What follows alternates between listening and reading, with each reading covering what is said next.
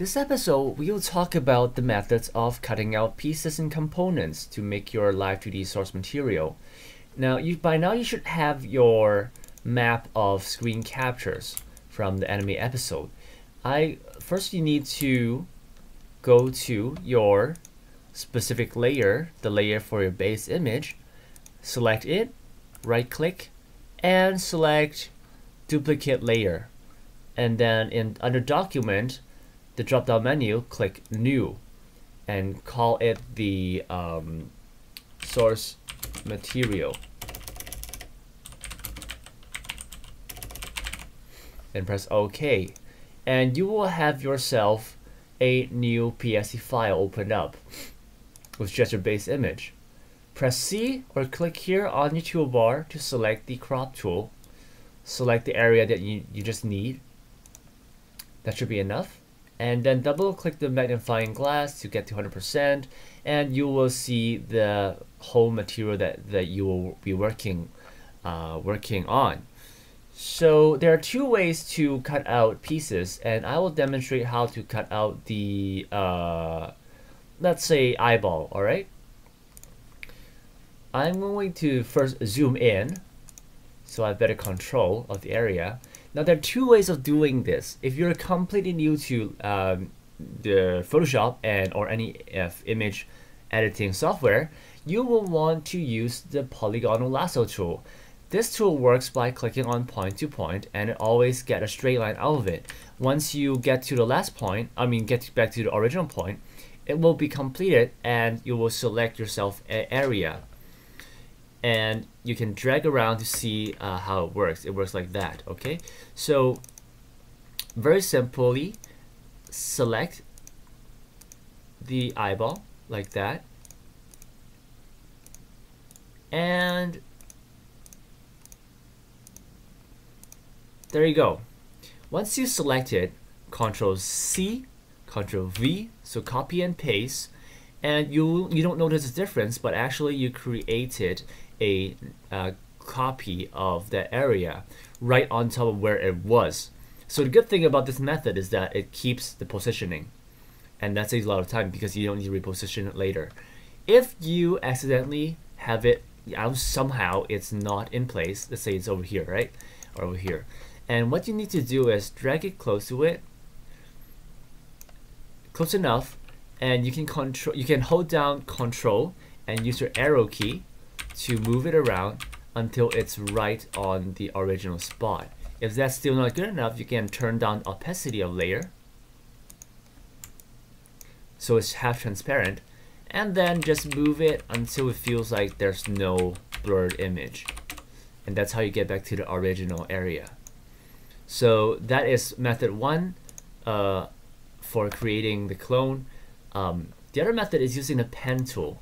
And for those who are already have already learned Adobe Illustrator or has learned this or other vector art tools out there, you probably know how to use this pen tool. All right, the pen tool works differently.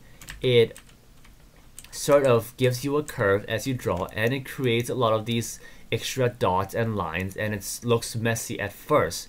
But what it actually does is that every dot and line, you can adjust them to the perfect curve that you want it to be.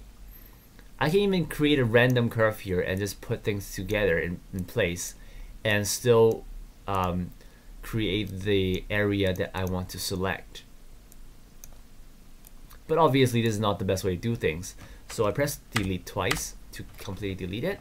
And from start, I should draw a dot starting here. And then here.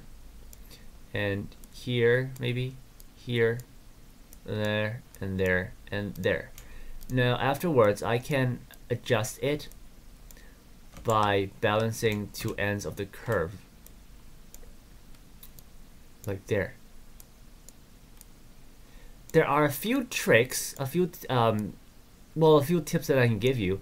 First of all, you want for JPEGs images, right? These are all pixelated when you zoom in, and as you can see, there are gradients of colors from dark shade to a lighter shade until it's completely vanished. So when you zoom out, it seems like an absolute line cutting between two colors. But if you zoom in, it's not really an absolute line. It's really a cluster of shades. So how much do you select to make your tool? You want to have maybe just 1 to 1.5 pixels out of your selection area. That's sort of the ideal coverage that you want for every single part of this line. Remember, hard works only makes it better, all right? So yeah, you can just go with a somewhat okay line, but or you can if you're good enough, you can use your mouse and your paintbrush tool to remake the lines and make it look smoother. If you have too much, you start to have white pieces into your eyeball piece, and when you're in Live2D, when you distort the eyeball, you will distort some parts of the white piece that is like hanging on the side of this part, and that's a problem with it. If you don't have enough, or if it's imbalanced like this, you have a lot of area bleeding out and this have a lot of area covered, your eyeball would also look weird in Live2D. It doesn't look weird here, but once you get to Live2D modeling and you start to distort the shape of it, you will have a lot of trouble with it. All right, so try to be consistent on how much area you cover over the outlines. So let's say you're okay with this. What you do next is right click and where's my pen tool? Right click and make selection and then OK, and it should select it for you. Make sure you select the original layer, Ctrl C, Ctrl V, and you should have your new eyeball right at the correct position, same position that it was from.